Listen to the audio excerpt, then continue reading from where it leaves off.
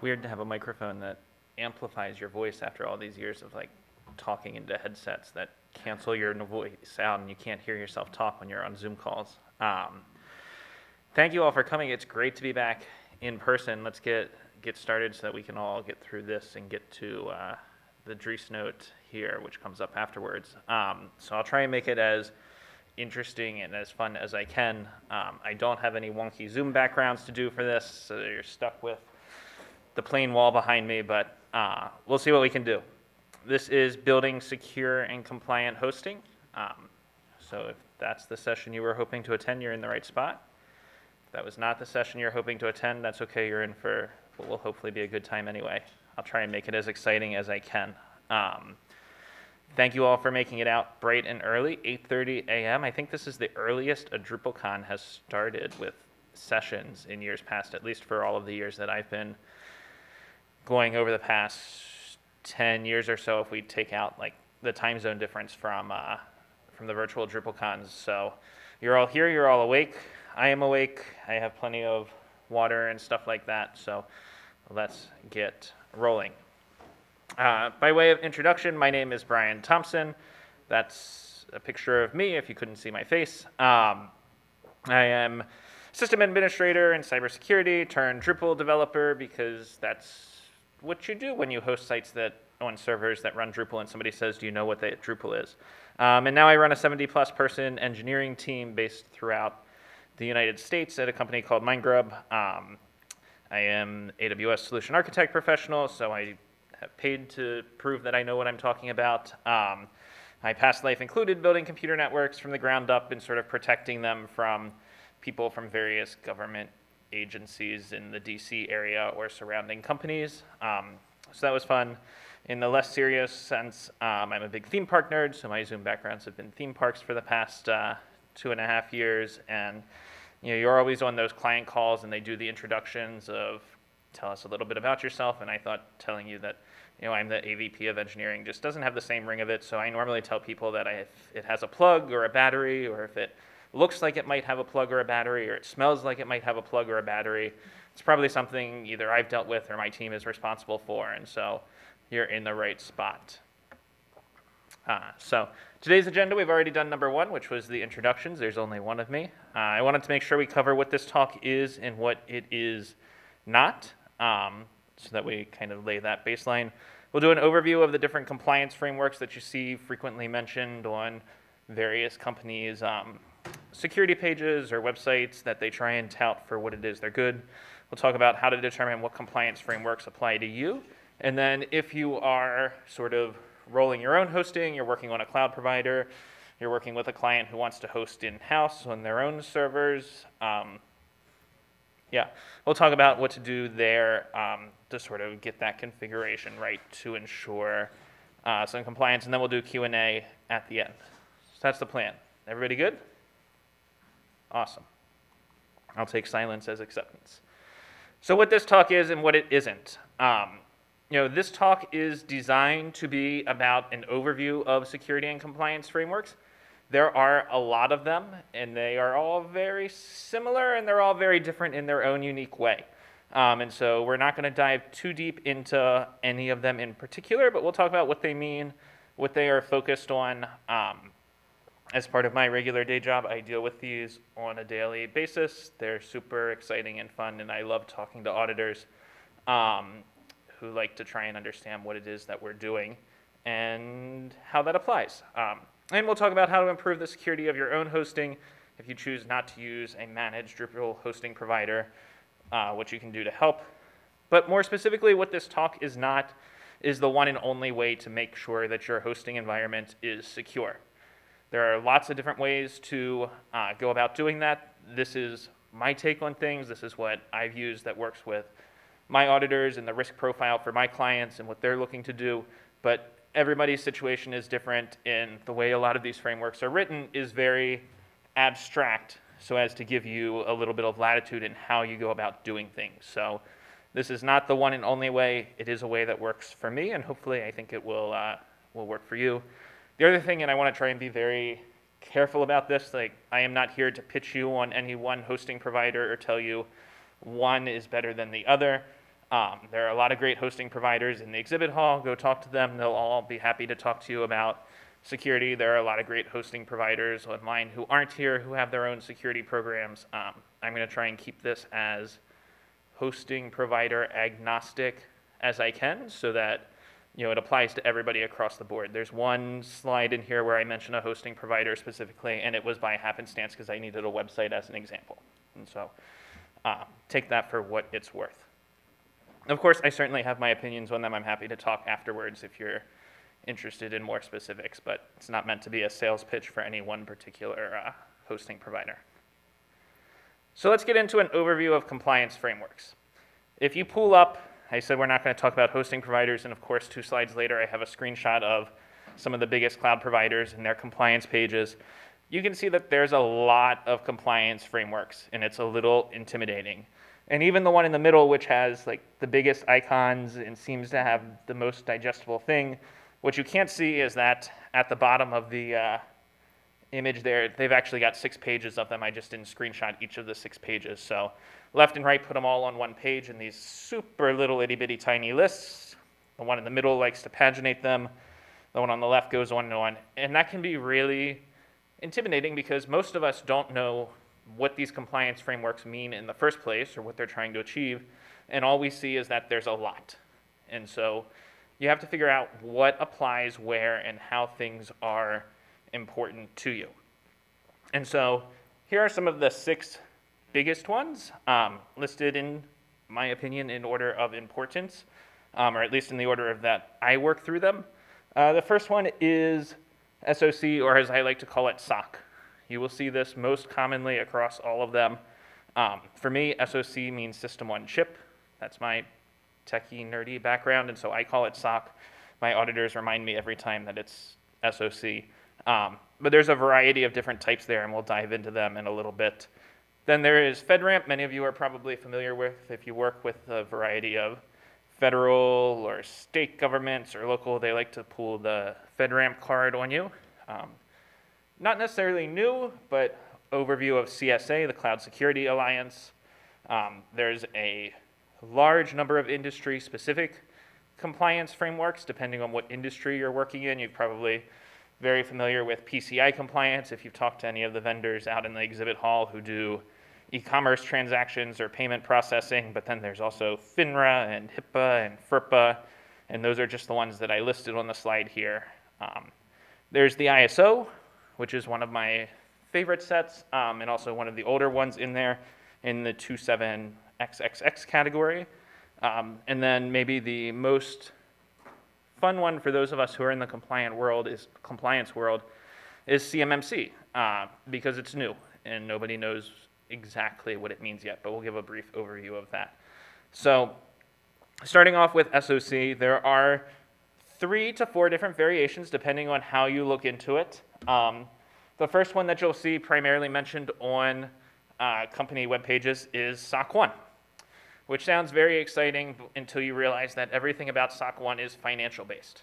So these are auditors going through, looking at the company's sort of financial background, making sure they're financially stable. Certainly a good idea. It's good to make sure that they are doing things from that perspective. From those of us from the technology side of things, I tend not to be very interested in the financial side of the vendors that I use. All I care about is that they exist and they have enough money and I'm paying them as reasonably as possible, so I tend not to look at that one. Then you get into SOC 2. This is the big boy of all of the different compliance frameworks and the one that you hear mentioned most often that companies work with. SOC 2 comes in 2 types, ironically called SOC 2 Type 1 and SOC 2 Type 2. SOC 2 Type 1 is telling you what it is that you're going to do. And so a company that's trying to achieve an SOC compliance starts with a Type 1 audit where an auditor goes through and looks to make sure that their controls match the set of requirements that are laid out. And all they do is they issue a report that says, yes, this company has controls that we believe meet the requirements. There's no evaluation of whether they actually are doing that or not. It's just whether they have those controls in place. Once they have those in place, then companies get into the SOC 2 Type 2. And that's where the auditors actually come in and make sure you're doing what you said you were going to do. And so if you have a policy that you have access removed for employees who leave within a certain period of time, they will go through and check to make sure all of their access was revoked. The SOC Type 2 report is very widely accepted. A number of different companies out there will use it in place of other compliance frameworks that we're going to talk about here, and it is really common. Because it is so detailed, the SOC 2 Type 2 normally requires an NDA. If you're trying to download it from any of the major cloud providers or software as a service providers, there is a 99.99% chance that they're going to have you sign some sort of non-disclosure agreement, because it details in normally a couple hundred pages exactly how their systems work, down to how they procure hardware, how they implement things, the underlying services they use. And so they like to have a non-disclosure agreement in place for that. Because auditors realized that not everybody wants to sign an NDA to get things in place, they created what is called the SOC 3, which is a redacted version of the SOC 2 Type 2 that you normally don't need to sign an NDA for. So our company, my company, will send you a SOC 3 report if you want. It's practically on our website if you have the right link to download it. But the SOC 2 Type 2 report, we do require an NDA for, and that's pretty common across all of the different vendors that we use. The other thing with the SOC 2 is the scope of it. It's based on 5 principles: security, availability, processing integrity, confidentiality, and privacy. In order to get a SOC 2 Type 2 report issued for a company, though, you only need to do one of those. So there is no requirement that you actually meet all 5 principles. Companies generally start with 1 or 2 based on what their business is, and then expand as they need to do more year over year. The larger the company, the higher the likelihood that they probably have all 5 if you go with one of the larger cloud hosting providers, but it varies based on the service they provide. Something like a authentication provider is going to be much more focused around security and confidentiality to start with, versus a hosting provider who's focused around availability. So if you are reading through SOC 2 reports, or you're talking to your vendors about if they are SOC 2 certified, make sure you understand what of the 5 principles they are actually certified for, and it'll be listed within the first couple pages of the report. All right, next up is FedRAMP, everybody's favorite if they work in the government space. It has been around for ages and stands for the Federal Risk and Authorization Management Program. It was originally derived from NIST, the National Institute of Standards and Technology, their official document 800-53. And it, like SOC, has 2 different levels to it. And so the basic level is issued at the agency level. That would be a specific government organization that has evaluated a particular service provider. And then there's also a level that's issued more globally, which they call the P-ATO, which is for everybody. Why does this matter? Because different government agencies have different levels of risk profiles that they're willing to tolerate. Some people have more important information than others, or more classified information than others. And so because FedRAMP is purely a set of standards, and there's no definition on how to implement them, it's up to each provider to determine how to do that and assign a risk rating to that.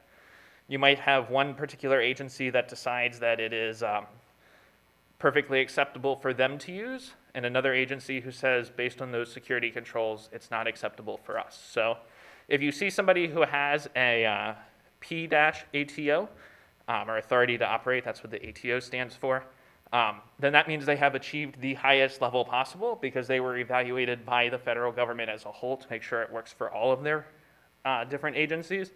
If it's just at the agency level, then it might not be applicable for another agency you're working with. But the nice thing about FedRAMP, unlike SOC, is that there's a centralized place where you can look up all of the different companies that have FedRAMP sort of authorizations. That's at the marketplace.fedramp.gov there. It's got an actually decent search. You can also do it alphabetically, so if you know the name of the company, it's easy to kind of find and jump through. And you can see all of the different agencies that have approved it. All right, getting into the next one, the CSA, not to be confused with the government agencies we were just talking about. The CSA is a nonprofit. They were originally formed back in the early 2000s. The Cloud Security Alliance designed to provide a sort of standardized framework. And they have what they call the STAR framework, which is for security, trust, assurance, and risk. While it has been around for a while, I have not seen it very often come up from clients, but I'm starting to see it more and more. Higher ed in particular is starting to use it and asking for people to dig into it and have that particular level of compliance or certification for their vendors that they're using for higher ed hosting.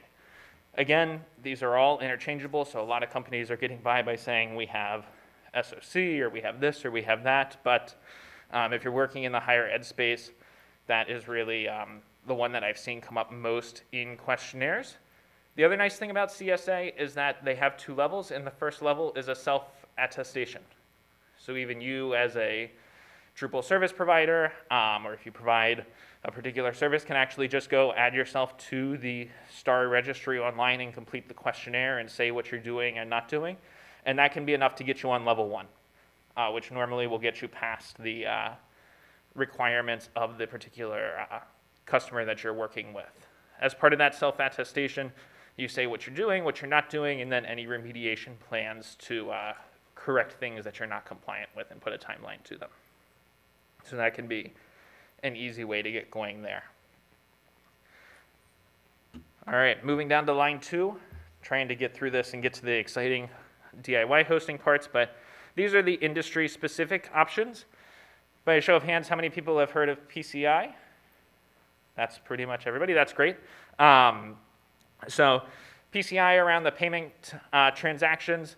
Make sure that you keep in mind that PCI technically says that you can't even have the data pass through your network without being, otherwise you have to be fully compliant. And so I know there have been some customers I've worked with in the past who haven't necessarily liked the payment provider widget that Stripe or any of the other payment providers use. They want to do their own thing to get it to fit in their flow and then have it Drupal make the curl request in the background out to the payment provider. Like, even though you're not storing payment information, does mean that you need to be PCI compliant at the highest level, which means going through a very rigorous audit. So keep in mind that if anything even comes close to what you're hosting, then you're on the hook for that.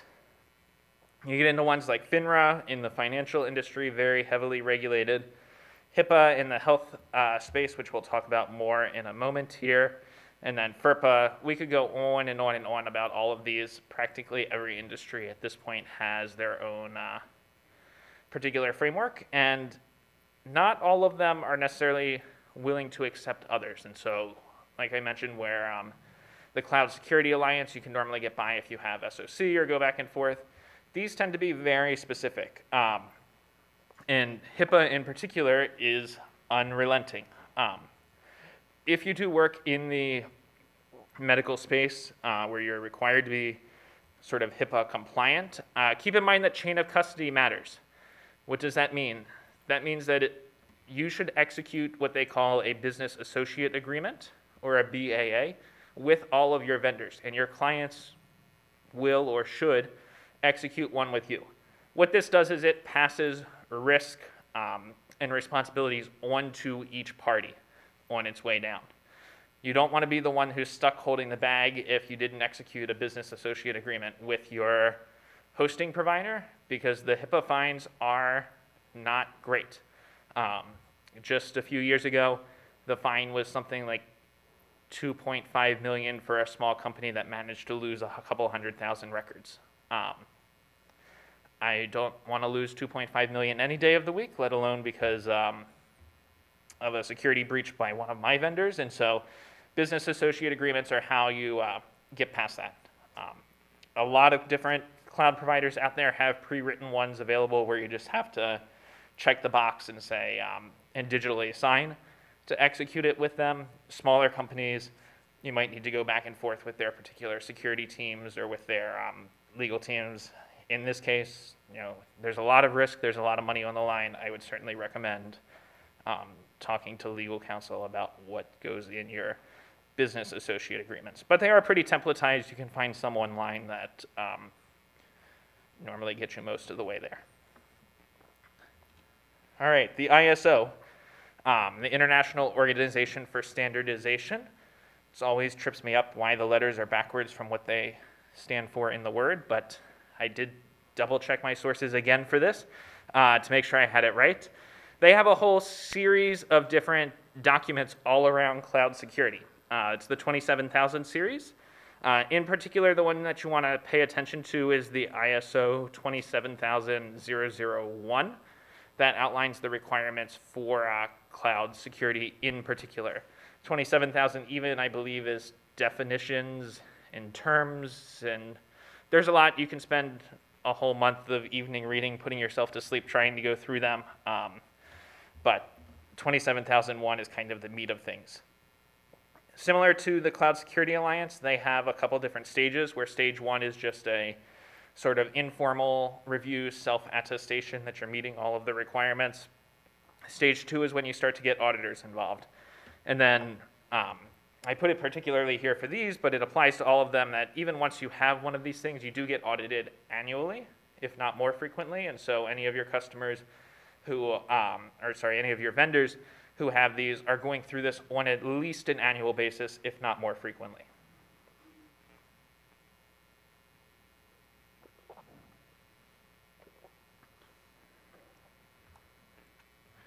All right, the last one on the compliance framework side of things here, the CMMC, or the Cybersecurity Maturity Model Certification. How many people have heard of CMMC?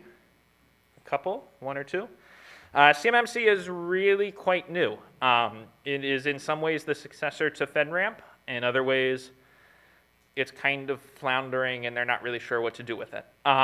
It was originally designed to be the successor to FedRAMP to kind of bring FedRAMP, which was done in the late 90s, I believe, into the modern day for how cloud truly works. But thanks to a lot of debate over the different policies, it's still not fully rolled out. It applies specifically to the defense space in the United States, and there have been a number of different movements to require all of the vendors to the Department of Defense to be compliant with this framework, even though the framework isn't actually defined. And so that leads to a lot of confusion between procurement departments and vendors and everybody else, where they're including line items in their RFPs or what they're looking for their vendors to do to be compliant with this, and vendors are going, we don't really know how to go about doing that because you don't have a firm list of requirements. On top of that, the auditors for CMMC are also new. Last time I looked, there was one company that could audit, and that was it. Normally, once you have a conversation with the right folks, and you can point towards SOC or other sort of compliance options, everybody's been getting by so far for the most part, but this is something that over the next probably 2 to 3 years will start to become very popular in the defense industry and the defense space. All right, well, that was all very exciting, and hopefully it looks like I still have everybody awake this early in the morning after going through such exciting topics. So what of this applies to you? Like, with all of these different frameworks in place, what should you care about? I kind of alluded to this, but the key thing is looking at who is your client, who is it that you are working with. SOC, CSA, ISO are the most general, and of those three, pretty much SOC is the primary one there. FedRAMP, Vendor, CMMC are pretty much near definites for government projects, and that includes state and local level. They like to jump and piggyback on the FedRAMP side of things. If you're doing anything industry specific, even if it wasn't one of the ones listed there, I would definitely do a quick Google search around that industry and how they apply. We could spend hours and hours talking through industry-specific ones, but PCI, FINRA, HIPAA, big ones there we've talked about. Now, keep in mind that as part of this, oftentimes your vendors are using other vendors to fulfill what it is that they are doing, which means I talked about that chain of custody for the HIPAA and the business associate agreement, but that applies to all of the different compliance frameworks. Every vendor as part of their, or every company as part of their compliance is required to certify the companies that they use. And so what that means is that because my company is SOC certified, that means we've gone through all of the vendors that we use and made sure that they have valid and appropriate SOC certifications as well. And they have gone through all of the vendors that they use, and it kind of trickles down. So you don't have to go down that rabbit hole, you only have to go the first level. But do keep in mind, like as you're looking through these, that they should have gone through them, and if they don't call that out in their report, or they call out that they're using somebody but they didn't review them, or you just haven't heard of them, it can sometimes be worth a cursory Google search just to see what's going on or what the company is. I know I've read a couple of reports where I'm like, huh, that's an interesting name. Like, I haven't heard of that company that provides blank. Like, what do they do? And then I pull them up and look through their security page and see all of their details. And the other piece is all of these different frameworks have what they call complementary user entity controls. Or because we're in technology and that's way too much to say, we call them CUECs, C-U-E-Cs. What those are things that you have to do to actually make the compliance valid. And so this is actually an example from my SOC report where I state that user organizations are responsible for managing their password change frequency and ensuring password changes occur. In order for us to be compliant, our customers have to take that on themselves. Some companies have very, very long lists of things that you need to do. Other companies have very short lists of things that you need to do. It really varies company by company, but this is why you should go beyond just the sort of security page that says they have a particular compliance certification and actually talk to them, get the report, read through. It's always in the table of contents where this is. It's normally about 2/3 of the way through.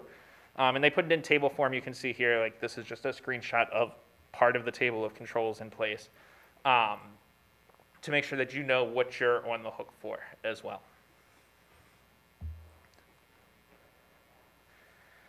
All right, that's enough about compliance frameworks. Let's get into sort of hosting security for the DIYers.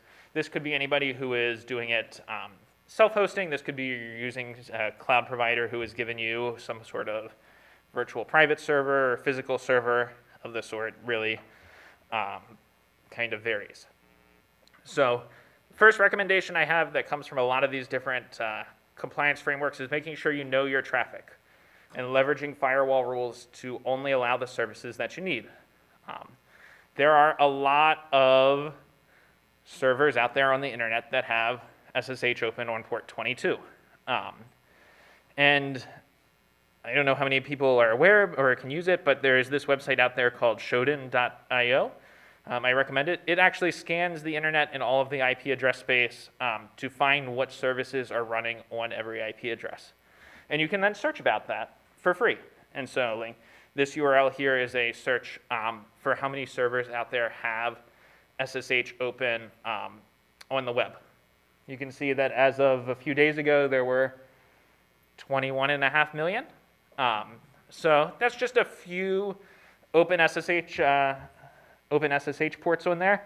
The other thing, I know it's a little blurry in the screenshot. I didn't want to make it super readable, but you can certainly go find this yourself, is that a lot of times they include the version of SSH that's running. Now, we all follow the Drupal security releases, and every Wednesday we're patching our sites, but how often have you gone in and patched all of the other packages on your server? OpenSSH, the most popular SSH server client, has had its fair share of vulnerabilities over the years, and people tend to forget to patch things. And so with this, I can even drill in on the left-hand side through the filters here into specific versions. And so I could find all of the old versions of OpenSSH running on the web if I were somebody who was trying to do something less than ideal. And then on top of that, if you really want to take things to the next level, this is not necessarily required by the compliance frameworks, but I like to use it to add increased security to my environments, is restricting your outbound firewall rules. Everybody focuses on what traffic their server is bringing in, but you have to work under the assumption that at some point there is going to be a risk to your system where your site might be compromised or your server might be compromised. One of the first things that attackers like to do once they get into one of those systems is put something in place so that it can phone home back to the mothership, if you will, or sort of the control center to receive commands and report in that it exists. If you block all of your outbound traffic, besides ports 50,000 plus that are going to your particular load balancer or to wherever your outbound traffic should be going, even if they can get in, then they can't get back out to tell them that things are going on, and that can buy you extra time. It is a bit of a hassle to set up these outbound security rules. You need to definitely make sure that you understand what your traffic profile looks like, because inbound ports are not the same as outbound ports. If I SSH into a server, even though I'm connecting on port 22 on the inbound, the outbound traffic is not going over port 22, so do be careful. But something that can really improve your security posture and help you through different scenarios and lock your systems down.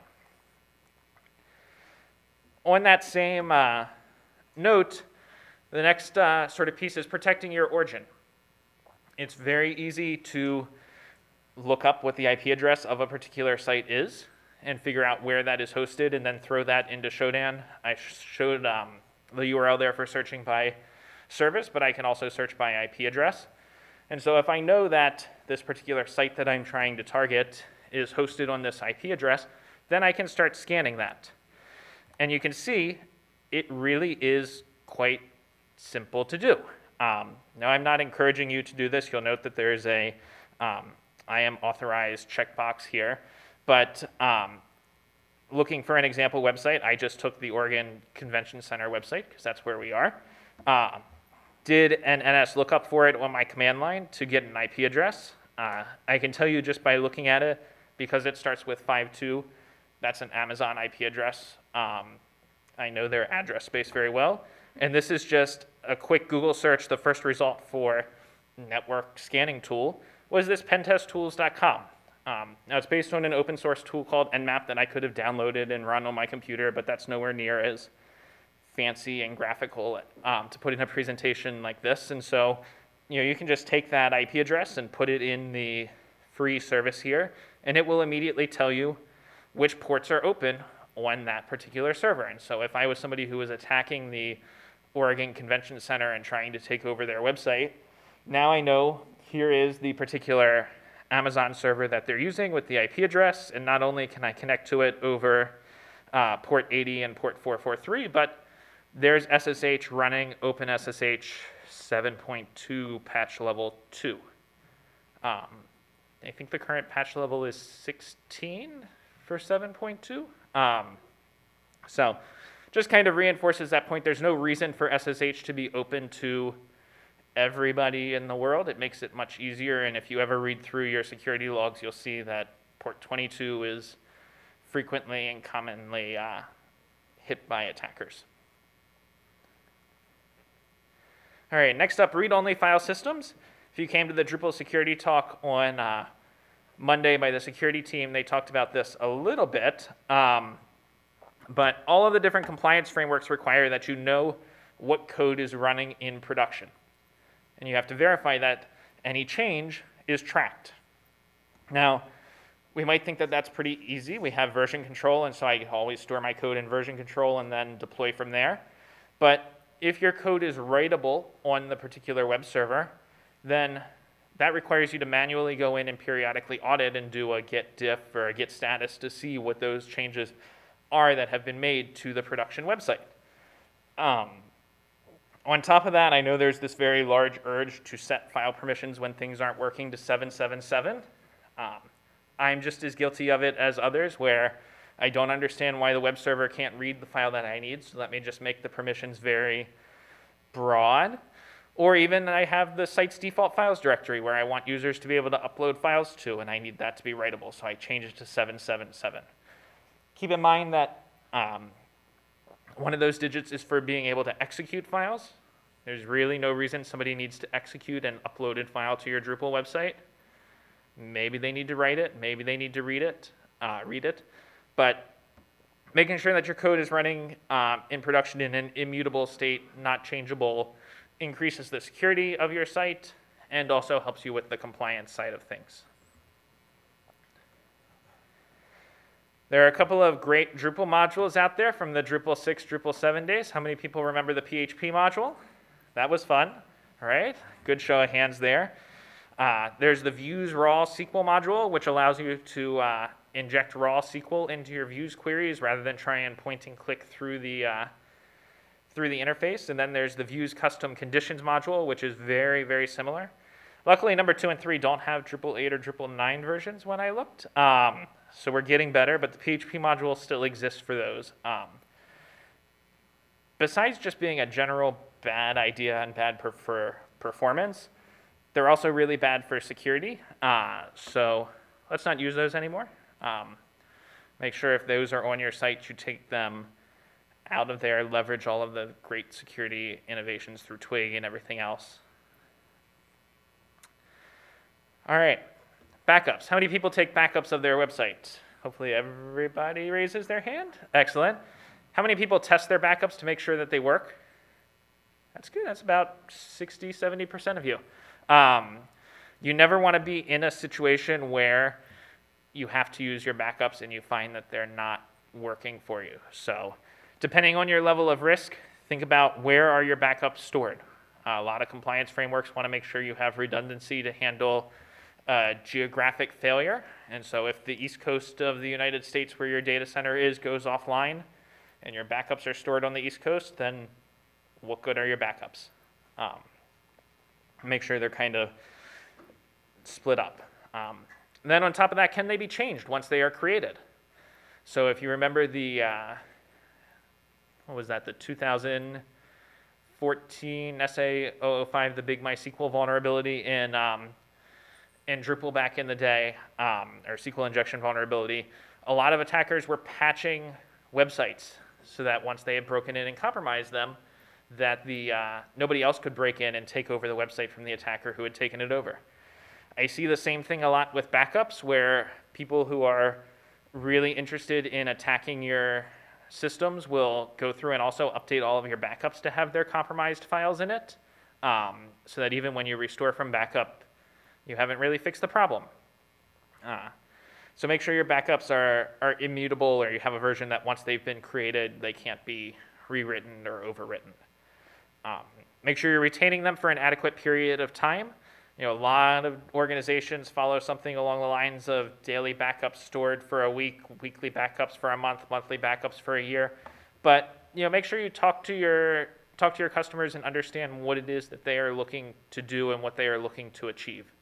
The likelihood that you're going to use a backup from 3 months ago, probably pretty slim.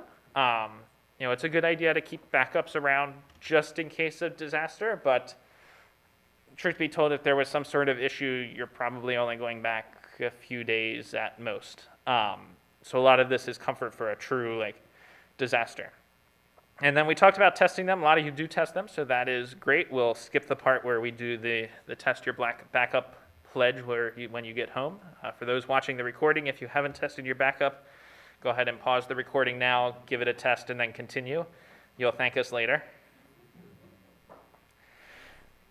And then finally, I mentioned access earlier and sort of knowing who has access to your system, but we use SSH keys a lot. And I know especially in the agency world, it's easy as you get new developers or you're bringing contractors on to take their SSH key and add it to a particular server so that they have access, even if it's a dev system or something that's not in production. Here's just one of my servers I went through for this talk where I pulled the list of SSH keys on it, and there's close to a dozen. And that was a reminder that there are people who no longer work for me who are on this list.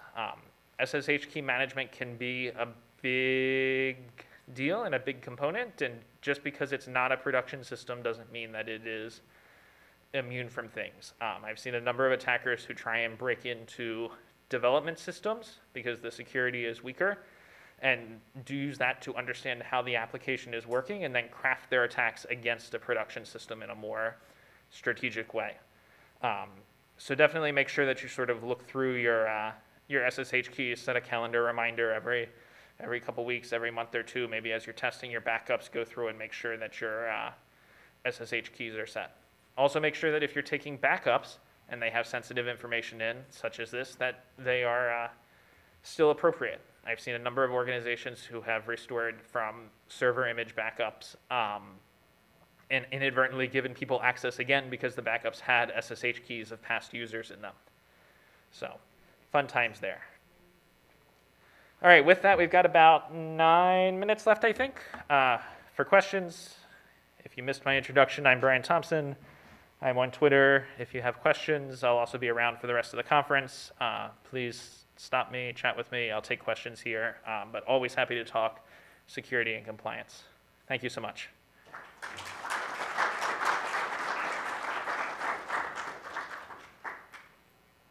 Unlike past years, there is no audience mic, so if you have questions, feel free to just raise your hand, shout it out, and I'll repeat it back for everybody. Yes? A lot of the folks we work with, when they're on Amazon, they think that they're HIPAA compliant or FedRAMP compliant, that they're automatically HIPAA compliant or FedRAMP compliant, and we have to like convince them that no, it's not really how it works. So can you talk about that? Yeah, most certainly. So the question was, how do we help combat people who think just because they're hosting on a specific hosting provider like Amazon and Amazon is compliant, that they inherit that compliance along the way. It is a big problem. I see it a lot. A number of customers believe just because they're using one of the big 3 cloud providers that they are then good to go or safe. It's tough to convince people of that. I've always tried to have security teams actually read through the documentation. Amazon and Google and Microsoft are all pretty good about being clear, like, here's what is in scope for our compliance and here's what is out of scope. They call it the shared responsibility model of what they take ownership of and what you have to take ownership of. And that ends at the infrastructure they provide. And so somebody who provides a virtual server has no level of compliance over the software you run on it, be it Drupal, Apache, or anything else, or how you configure it. And pointing out the complementary user entity controls that they list, which spells that out pretty clearly, or pointing them towards sort of the shared responsibility model. Even if it's not for the hosting provider that they use, I tend to use a lot of Amazon documentation regardless of hosting provider my clients are hosting with, because it is pretty thorough on the security side of things. And it applies across the board. Excellent. All right, if there are no other questions, then I'll see everybody at the Dries Note.